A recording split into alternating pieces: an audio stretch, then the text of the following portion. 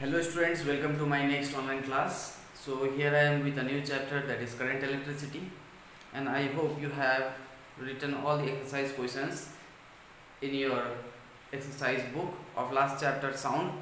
If you haven't completed yet, do complete it very soon, right? So make your copy up to date. So without wasting any time, let's start our today's class, current electricity. So what is electric current? In class 9 we have learned the rate of flow of charge is said to be as electric current. That means whenever there is flow of charge, there is a production of current. Like wherever there is a vibration, there is a production of sound. Similarly, wherever there is a flow of charge, there is production of electric current. Now you see, the rate of flow of charge per unit time is considered to be as electric current. Now when I ask what is 1 ampere, that means ampere is the unit of current. Now when I say state 1 ampere, that means a current is said to be is 1 ampere when 1 coulomb of charge passes through a cross section of a conductor in 1 second, right?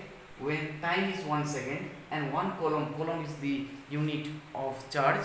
So when 1 coulomb of charge is passing through 1 second through a cross sectional area of a conductor, then we say that 1 ampere current has been passed, right? So this was 1 ampere, that is equals to 1 ampere. Okay, now you see there is a cross sectional area of a conductor. Now that cross sectional area of a conductor might have n number of electrons. So how many electrons is being passed? That is, what is the total charge contained in that conductor? Then we can say the total charge contained in the conductor is given by Q equals to NE, where N is the number of electrons and E is the charge of a single electron. That one we know, that value is E equals to 1.6 into 10 to the power minus 19 coulomb, right? Now as it is an electron, so we can place a negative sign, or just for the numericals you can consider the positive quantity only, right? So charge of an electron is minus 1.6 into 10 to the power minus 19 coulomb. Okay, so what is the total current passing through that conductor? That means I equals to Q by T. In place of Q, we are substituting this NE by T. So Q equals to NE. This is also called quantization of charge, right? I repeat, quantization of charge. In class 9 we have learned total charge enclosed in a conductor is equals to integral multiple of basic unit of charge. Integral multiple of basic unit of charge means, you see, if I consider there are 5 pencils, right? The cost of 1 pencil is 3 rupees. So definitely the cost of 5 pencil will be 3 into 5, that is 15 rupees. Now when I say the number of pencil is infinite, infinite means that means we cannot count here. Let us consider the n number of pencils are there. Then what will be the total price? That is 3n, right? Similarly, you see electrons, charge is fixed. Now here in this case, number is not fixed. So therefore we say that total charge enclosed in that conductor is equals to Q equals to NE. This is also called quantization of charge. Okay, do not forget, they might ask separately what is quantization of charge. So quantization of charge means here total charge enclosed in a body is equals to integral multiple of basic unit of charge. That means Q equals to NE. Okay, also what do you mean by conservation of charge? Charges cannot be created nor be destroyed. It gets transferred from one body to another, right? Charges get transferred here. Like you see, energy is changing form from one form to another. Similarly, here charges is getting transferred from one body to another. But you see, total number of charges remains same. For example, there is a glass rod, and glass rod, when you rub in your hair, the glass rod develops positive charge.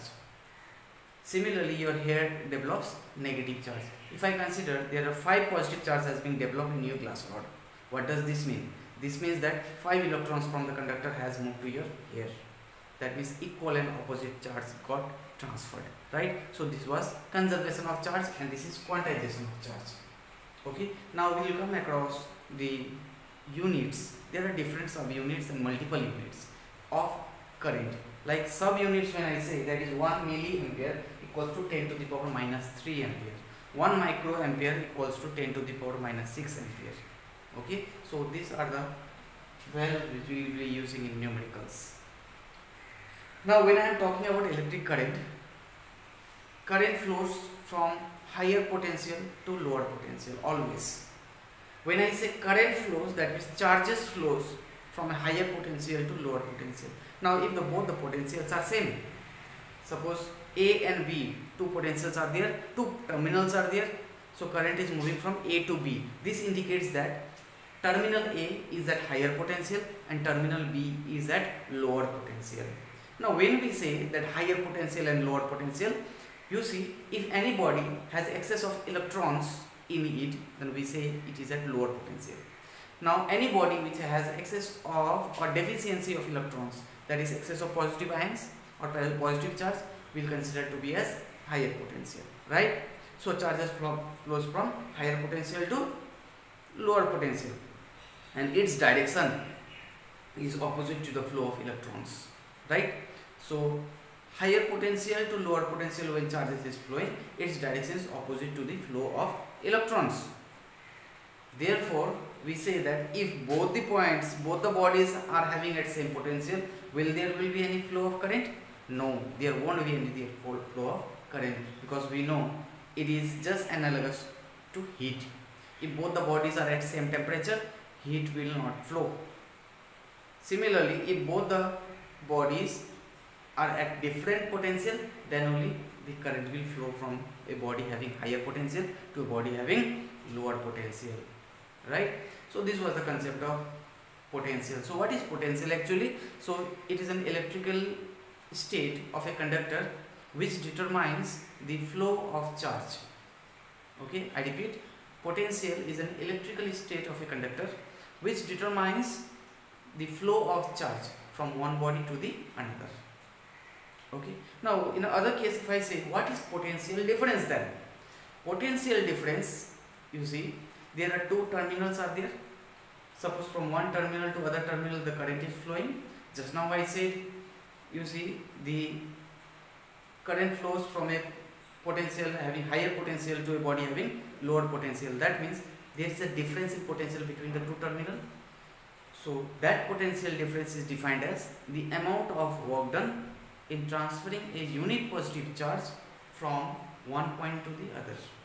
Or you can say electric potential or potential difference is defined as the amount of work done in bringing a unit positive charge from infinity to a given point, right? So this was potential difference. The notes which I have written in board, this one you need to write in your exercise book. So on the screen you can see I have written the definition of potential. It is the electrical state of conductors which determines the direction of flow of charge when two conductors are connected by a metallic wire. So when two conductors are connected by a metallic wire, provided that one conductor is at having higher potential and one conductor is at lower potential, so current will flow from a body having higher potential to a body having lower potential, and direction of electric current is opposite to the flow of electrons, right? Here is the deficient of electrons and excess of electrons, and here it is deficient of electrons. So current is flowing from higher to lower. Now when I say, you see, these two substances or two body are connected with a metallic wire. Now if I need to find the potential at a given point, so where there is difference in potential, in between the way there are many potentials, there are many points between two bodies. Now if we need to find a potential at a given point, what is the potential of a body at this resistance, and that resistance is between many other resistances, right? So in that case we have to find the potential at a given point. So potential at a given point is defined as the work done in bringing a unit positive charge from infinity to that point.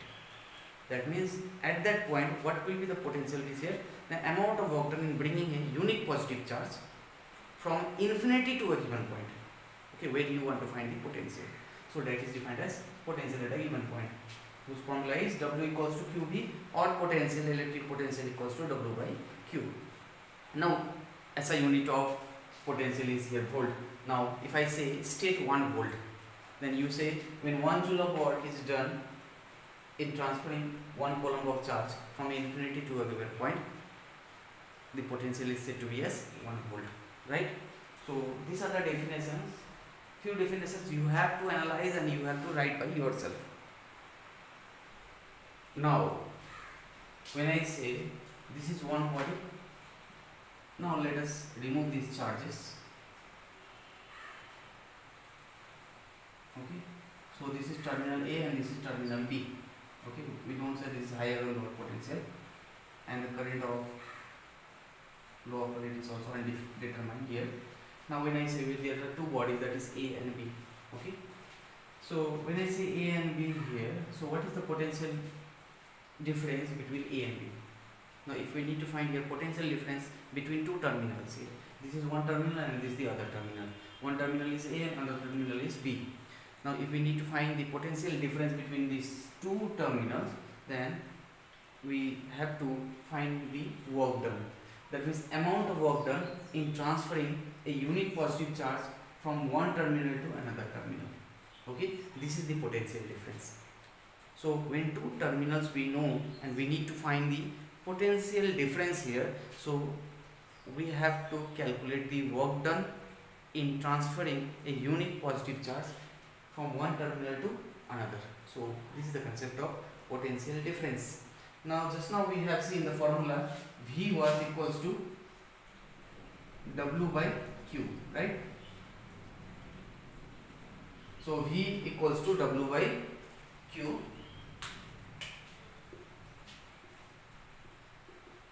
So W means here work done and Q is the charge. When 1 joule of energy is being compensated on transferring a 1 coulomb of charge, that means 1 joule of work is being done to transfer a 1 coulomb of charge from one terminal to another, and we say to be as potential difference as to be as 1 volt. Okay, so this was in case of potential difference, and that is the potential at a given point.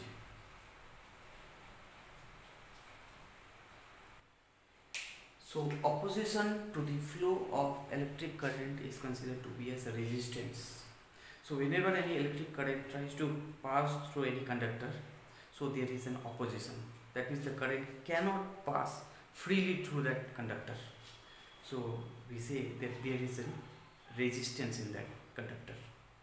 Okay, so this resistance, now question arises how this resistance produced or how this resistance is created in any conductor.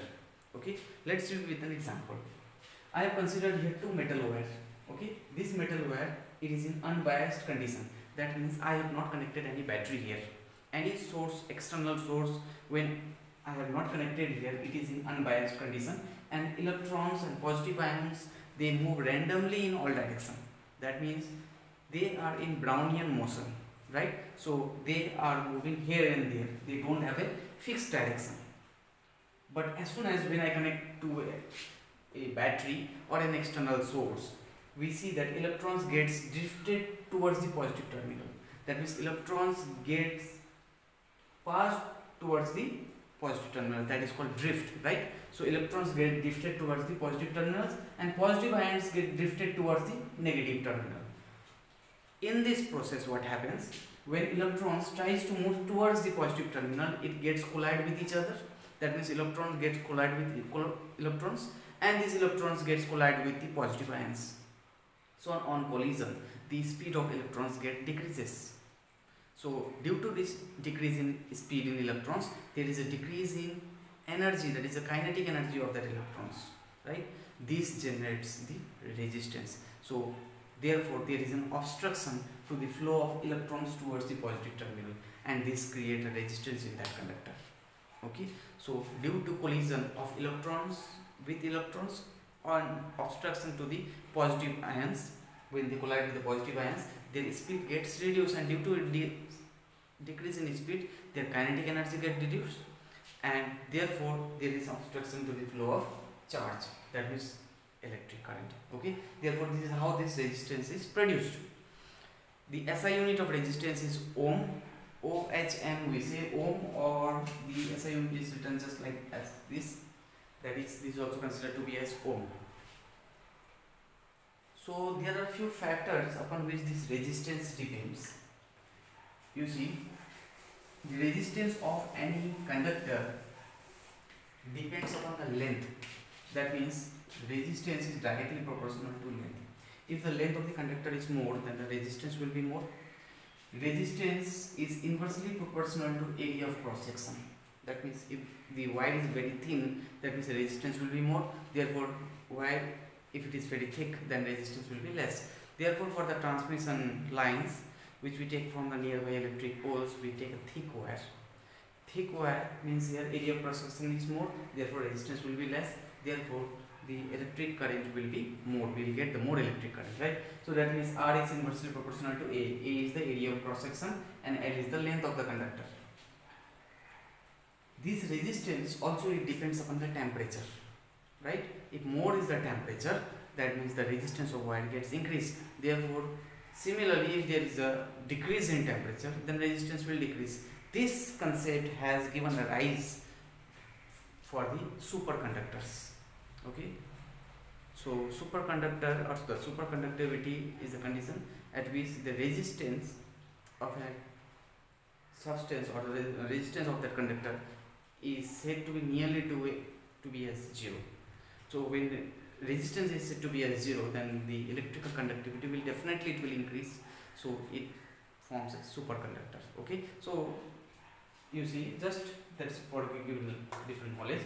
So that will be we will have in next class, or sometimes they ask in these board exams also. So what are superconductors? So generally the superconductors are used in this computers and there are many applications of here. That one will come on later on, right? So resistance depends upon length, resistance depends upon area of cross section, resistance depends upon temperature. It also depends upon temperature, and also it depends upon the nature of the material. That means it depends upon nature of material. Okay, now including these two, R, this can be written as L by A, right? So R, this can be written as rho L by A, where rho is called resistivity. Okay, so resistivity of any wire is equals to a resistance when the length of a wire is 1 meter and area of cross section is 1 meter square. Okay, so this is how we define the resistivity. So this resistivity depends upon the nature of the conductor, or you see, it does not depend upon the shape and size of the wire. Okay, so this resistivity is independent to the shape and size of the wire. So these are the factors affecting the resistance of the wire. That is first nature of the material of the conductor.